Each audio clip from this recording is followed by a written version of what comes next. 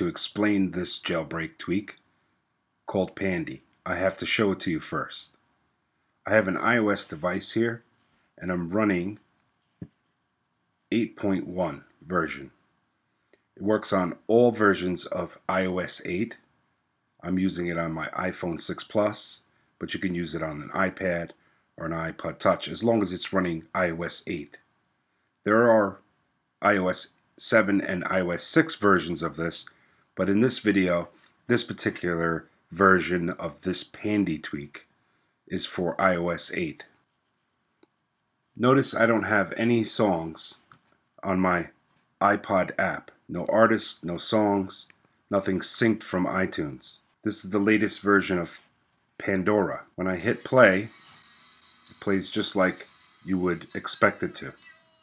But when I skip to the next song, it says tap to import or swipe to dismiss. There's a banner. If I don't want the song and I don't want to save it into my iTunes library, I swipe to ignore it. I skip to the next song,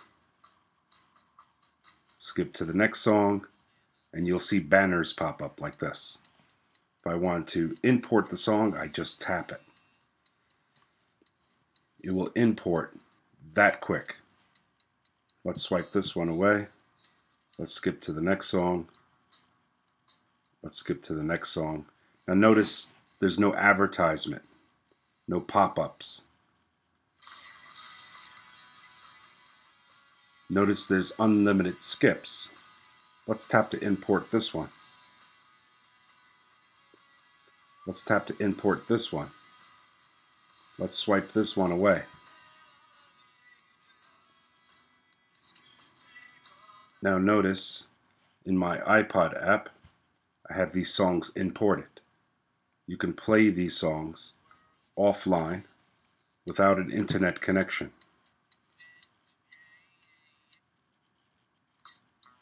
They're saved right there in iTunes.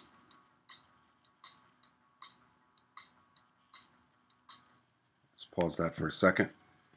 In order to get this app, you have to go into Cydia and download Pandy. Let's call it version 15 since that's the main number that's changed since the previous versions. Now the previous versions use Gremlin framework and Gremlin plugin pack. But for this version, they changed it over to JODebox. I think that's how you say it. And JODebox and Pandy work together so that you can import your songs. In iOS 7 and 6 version, you were able to import the songs to your iTunes library on your Mac or PC. But in this version, they haven't gotten to that yet. But you really can import your songs into the iTunes app at least. And then when they have the update, I'm sure Cydia will update and show you changes to the Pandy app. Now in order to get the Pandy app, you have to go to this website, Firmware Umbrella. That sounds familiar. Semaphore is the creator of this app. Semaphore is a well-known developer in the jailbreak community. And separate from the Firmware Umbrella, which allows you to save your SSH so that you can downgrade your iOS to an earlier version, there's a separate project going on in this page, and it's called Pandy. This is iOS 8, any version. So to get it, you have to hit Pay Now and donate $10. And what they'll do is they'll send you an email like this.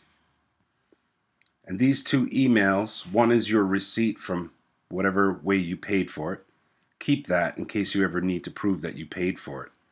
But this other email that you get, there's a link in here. And when you click this link, you get a chance to register your UDID. UDID is a way of identifying your particular device, your iOS device.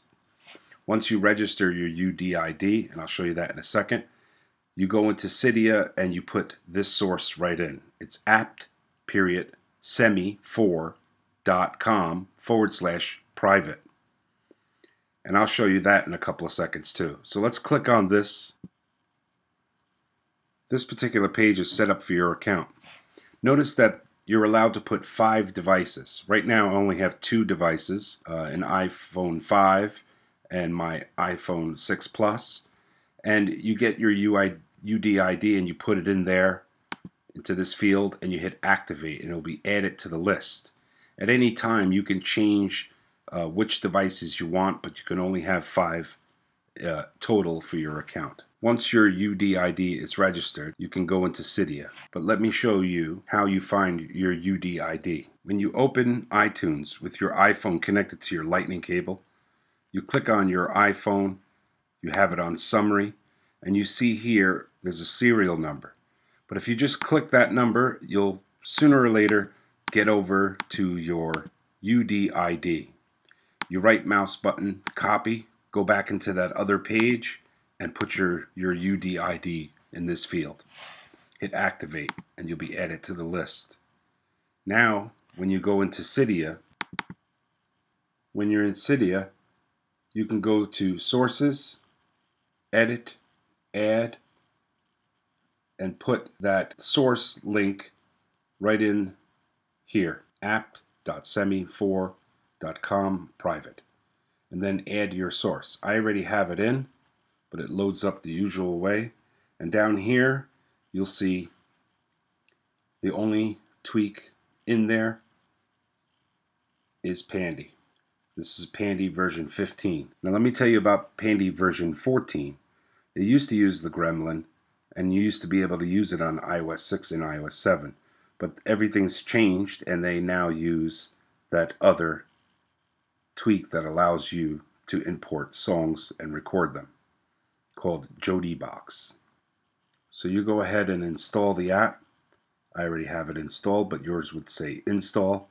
And once you install it, we'll go to settings, scroll down to your jailbreak tweaks, and you notice Pandy is here. By default, your allow record toggle is off. Turn it on, because that will allow you to click to tap or swipe to dismiss like I showed you in the beginning of this video. If you have import by default, everything gets imported. Include album check will check your album covers and album to make sure that it doesn't record duplicates, and if you want to, you can record duplicates. So the way I have it set up here is how I usually use it, and now you're all set. Go into your Pandora, skip as many times as you want, no advertisement, and swipe to dismiss and tap to import. In older versions of Pandy, you were able to import them into your library. Unfortunately, they haven't gotten that far, but this is a great start. So I hope you enjoyed this tweak.